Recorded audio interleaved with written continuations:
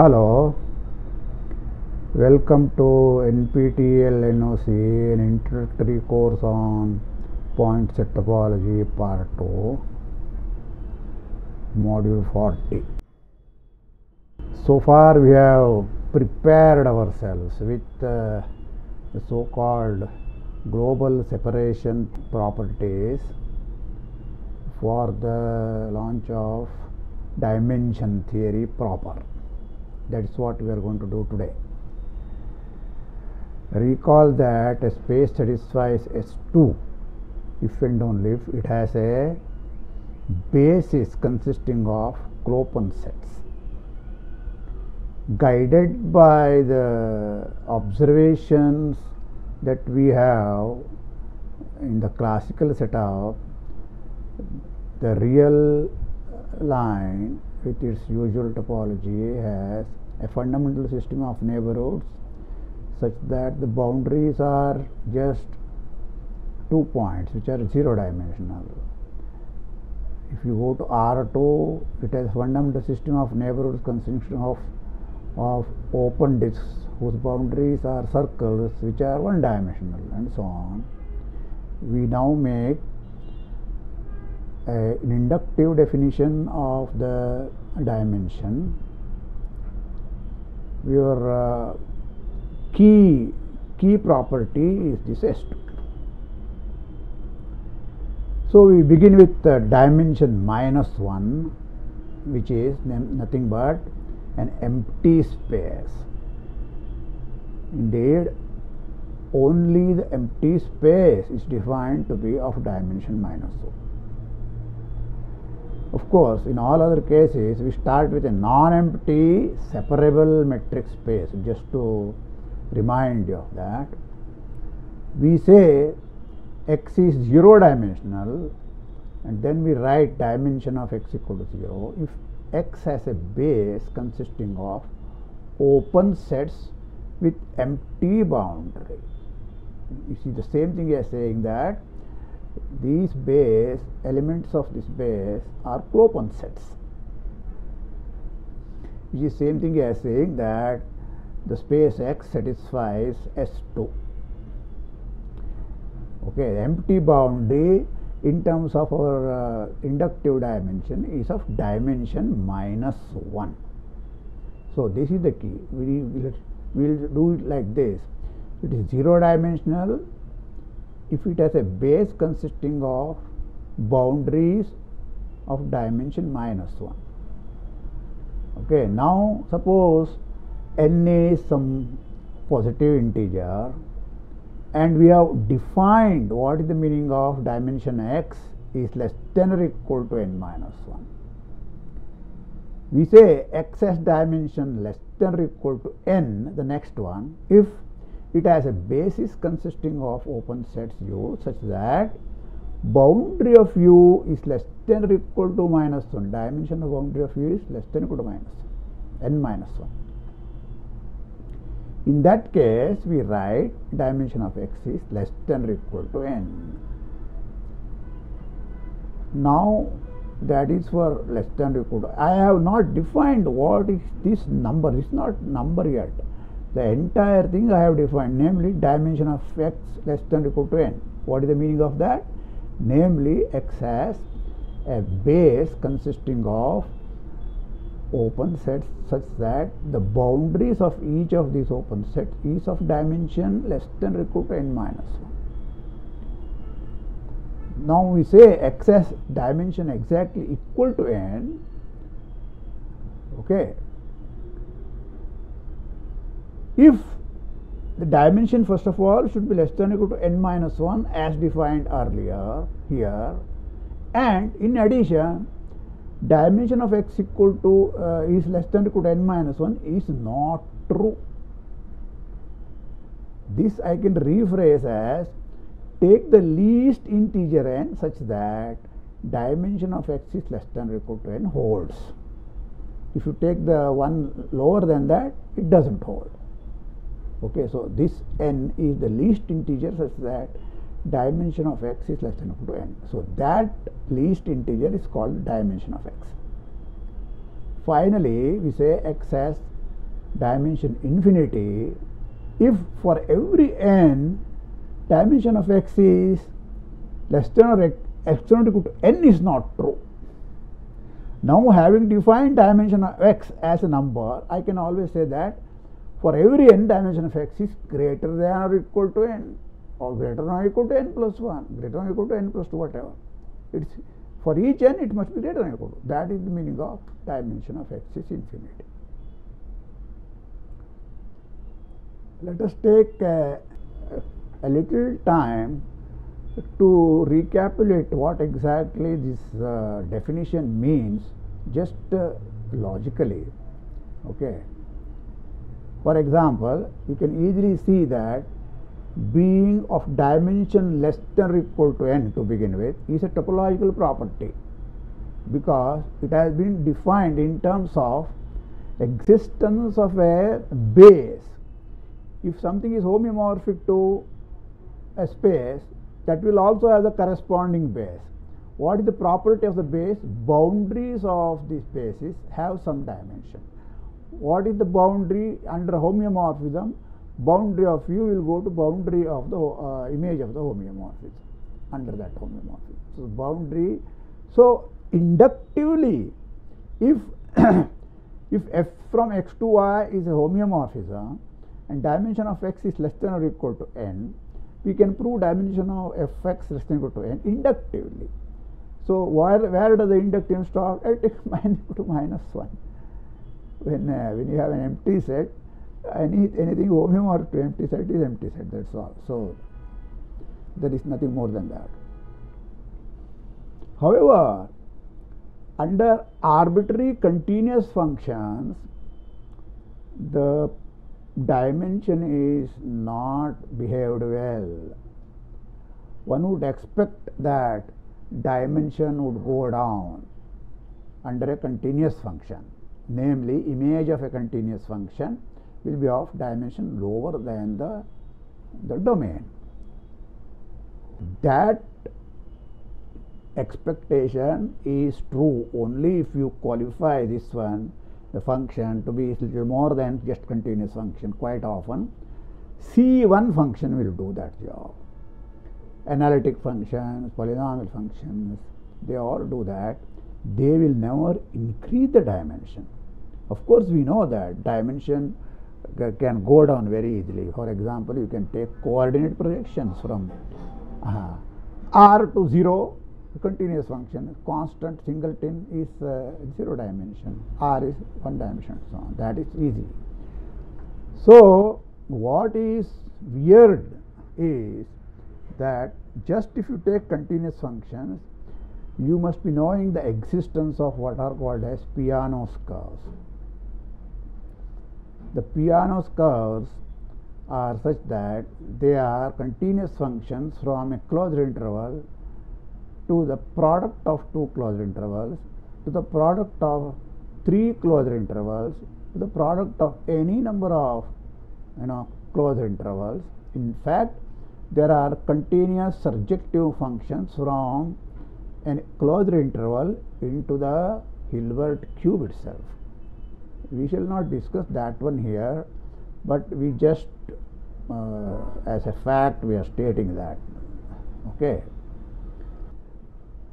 Let x be a space of dimension n for some finite dimension and positive.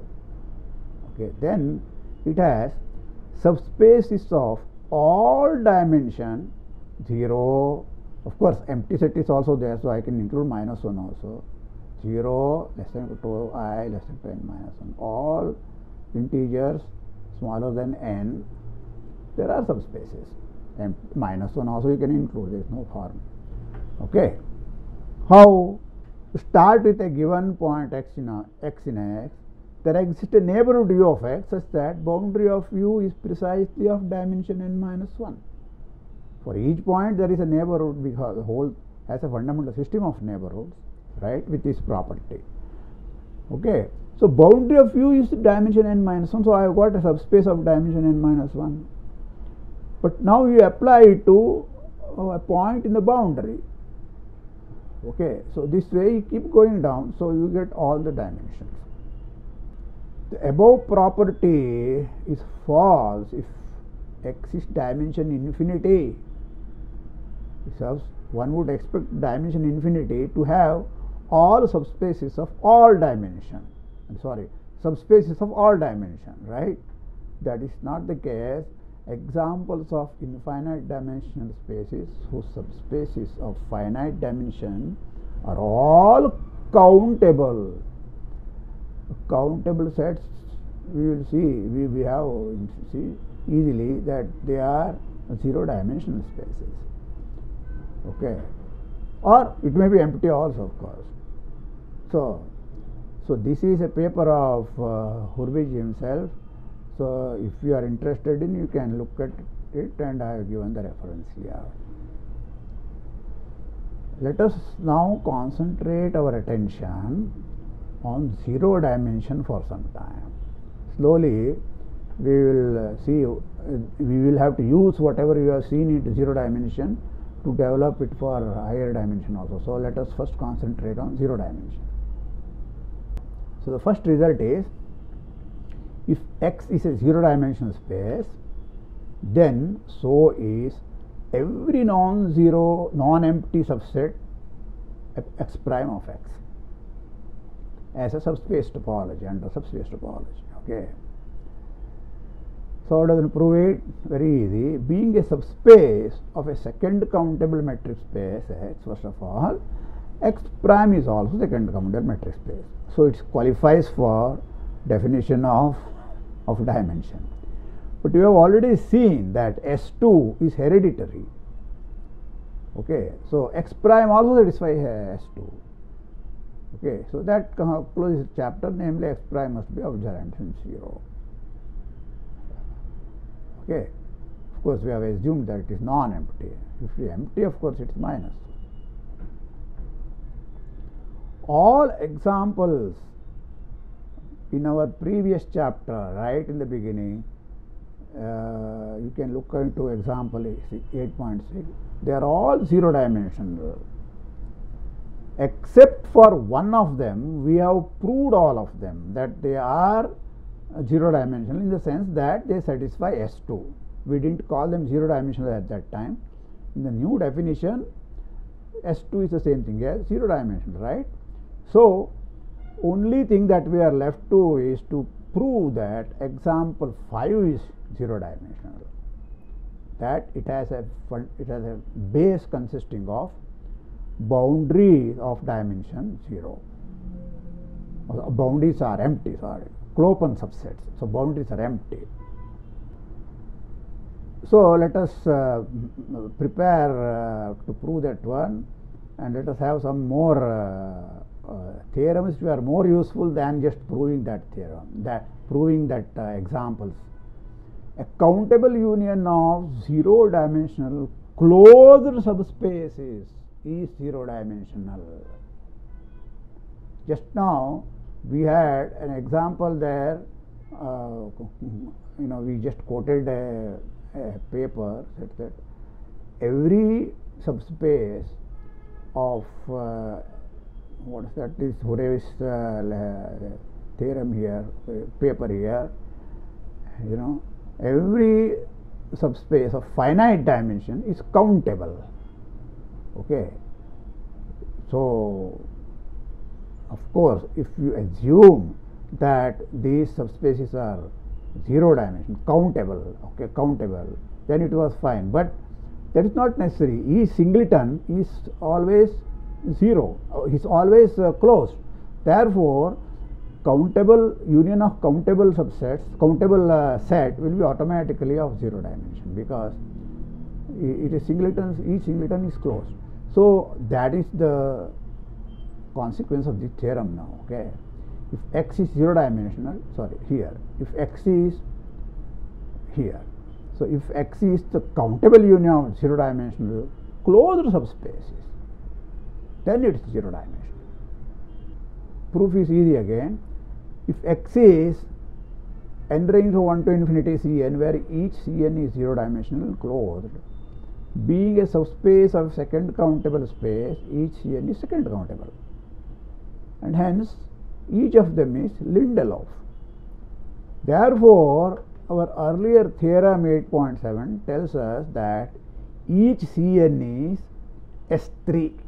Remember, S2 implies S3 under Lindelof. That was the theorem. Okay, but then another theorem says that X satisfies S3 because it's countable union of these things. Okay, so that was another theorem. I will just quote it here. If X is a T4 space, X is union of, it's a countable union of closed sets, each satisfying S3, then X also satisfies S3. So that was the theorem.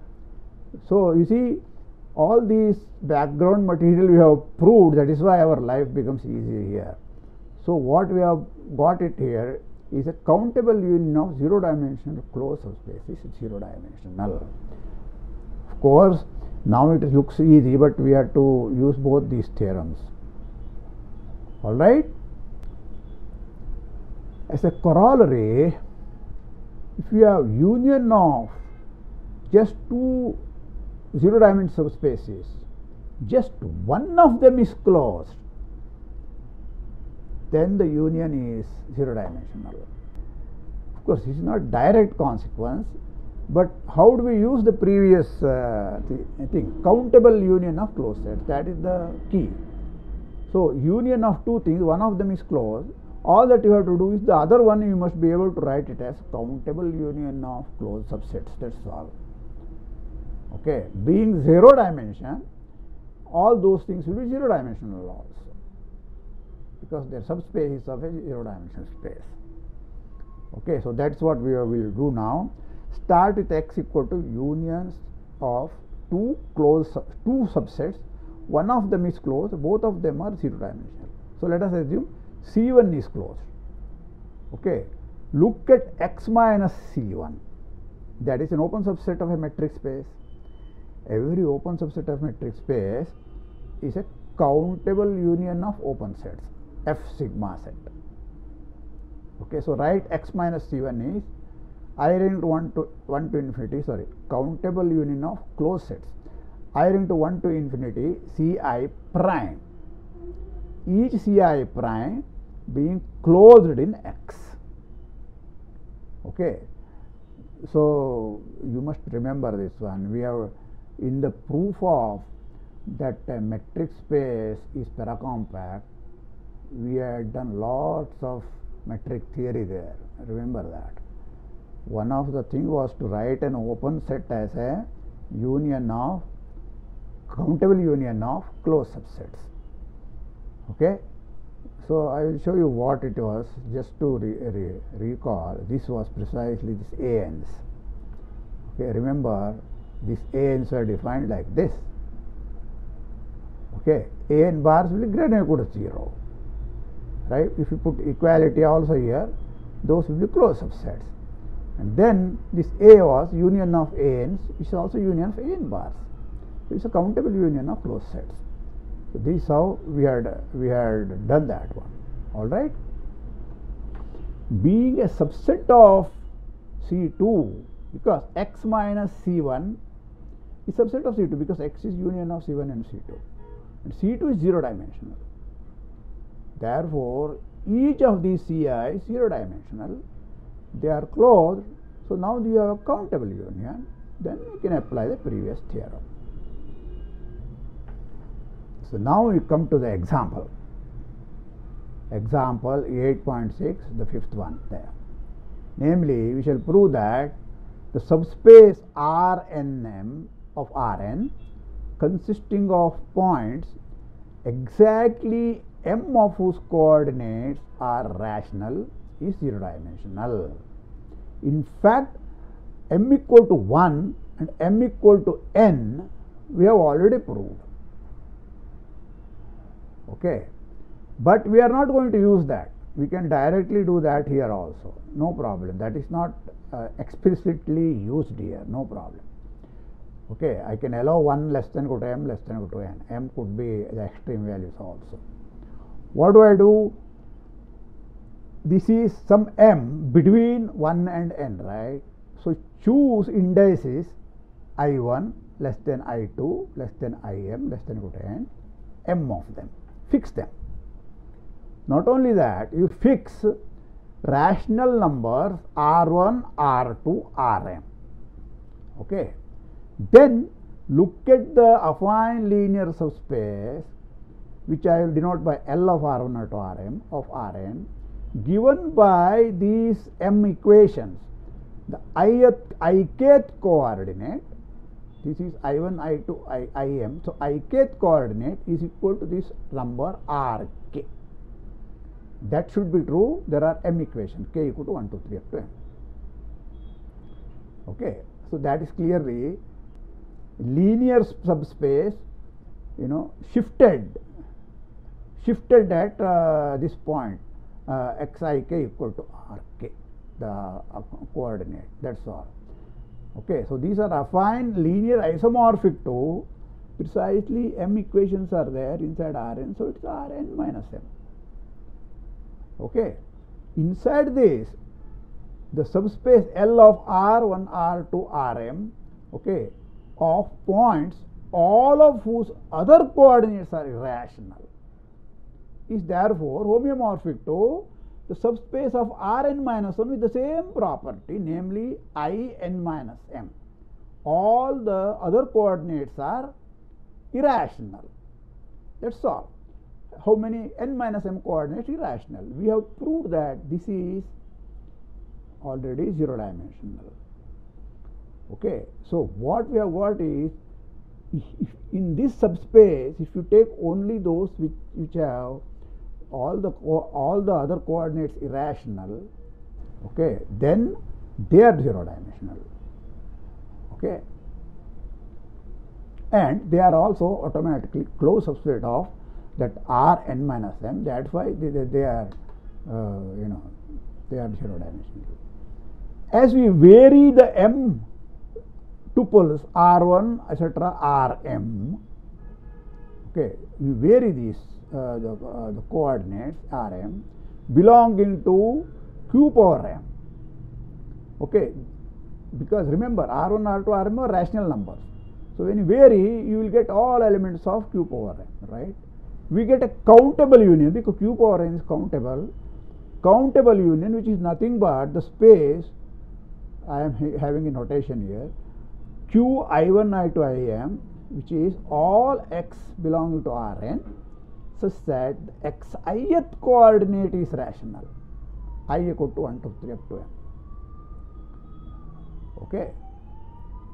So certain indices were chosen, but you have to be free to choose all of them. So now you take another union, but this time it's a finite union. Okay. When you vary all the indices which satisfy I1 less than I2 less than Im, they are finitely, meaning monotonically, strictly monotonically increasing sequence of length m. Okay. Therefore, by the above theorem, q I1, I2, Im is zero dimensional, and the given say Rnm is nothing but union of finite union of these things over all the I1, I2, Im. Okay. So here are some elementary exercises. You can try them on your own. Of course, there will be TAs to help you if you don't get it. Show that a countable product of zero dimensional space is zero dimensional. Next, suppose X is zero dimensional. Show that its Wallman compactification is zero dimensional. Okay, this may be a little challenging, but if you think a little, then you will get it. Let us go to now higher dimension. Okay, so to begin with, of course, we will have some example. The first example, as it should be, our motivating example, namely the real line with the usual topology has dimension 1. As I have pointed out, the fundamental system of neighborhoods, okay, basis for R is all open intervals, right? The boundary of the open intervals is just 2-point set. which is 0 dimension. Okay, so that qualifies R to be dimension 1. Every piecewise smooth curve in any separable Banach space has dimension 1. Why? Because look at the smooth parts. They are open parts, right? So they have dimension 1. That is enough for us. Why? There is a diffeomorphism. Okay, on the smooth part, these are diffeomorphisms by inverse function theorem or whatever, wherever you want to say. So in particular, it is a homeomorphism. Okay, in particular, circles, parabolas, any polygon, etc., all of them have dimension 1. In fact, countable union of these things are also finite dimensional inside R2, R3 and so on, because each circles, parabolas, whatever, they are given by equations, right? So they are closed subsets. Indeed, even finite unions of these objects have dimension 1. Countable union, you have to be a bit careful. Okay, you have to assume that they are all closed subspaces, that's all. In example 8.6, that 8, we have seen that the subspace QL of all points in the Hilbert space L2 of n, this is nothing but the little L2 of square summable sequences, right? So you take QL to be the subspace whose points with coordinates all rational. Okay, so we have seen that this has dimension positive. Okay, we shall now show that it is actually dimension less than or equal to 1, and hence dimension is equal to 1. Okay, so by homogeneity is what? Any point can be moved to any other point by a homeomorphism inside L2 of n. Therefore, you can do, instead of proving it every point of finding a base and so on, you can do it at one single point. So you can do it at the origin. So what we shall do, we will show that the origin has a fundamental system of neighborhoods with boundary of W equal to 0. Dimension of 0, sorry, dimension of the boundary is 0. Okay, dimension 0 of the boundary will mean that the space has dimension 1. That is what we want to show. All right. So if we have fundamental system of neighborhoods which have Klopen sets, then it would have been dimension, the space itself will dimension 0, right? So I want to show that these things have dimension, boundaries are dimension 0. Non-empty, first of all, they should be, all right? So for 0 less than or less than 1, let us have this notation: SR is all x belonging to L2 such that the norm of x is equal to R, which is nothing but summation xi square is equal to 1. The summation could be infinite. Actually, most of the time it is infinite. So it's a convergent series. Sum converges to R. Square root of summation xi square, square root is equal to R. That is the meaning of this one. Take Q of SR to be SR intersection QL, namely all such points with each xi being rational. It suffices to show that Q of SR is 0 dimensional. Why?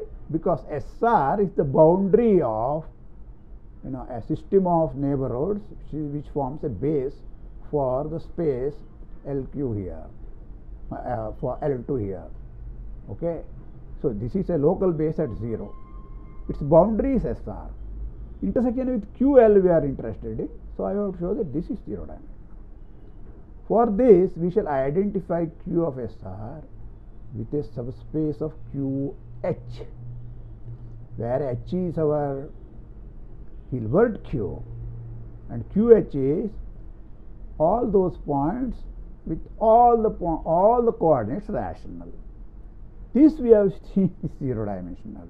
Just before this example, 8.6 only, before this 8th one, the 6th one. So let me show you that one. So this was the example here, right? We showed that QH here is Jn or Q of Jn. Remember, QH was homeomorphic to this Jn with the product topology, and this tau d was the metric how we have pulled it out and so on. So this QH is zero dimensional, is what we have shown here. Okay, so I have to go back here now. Okay, so we are going to show that this Q of SR is a homeomorphic to a subspace of Q of H.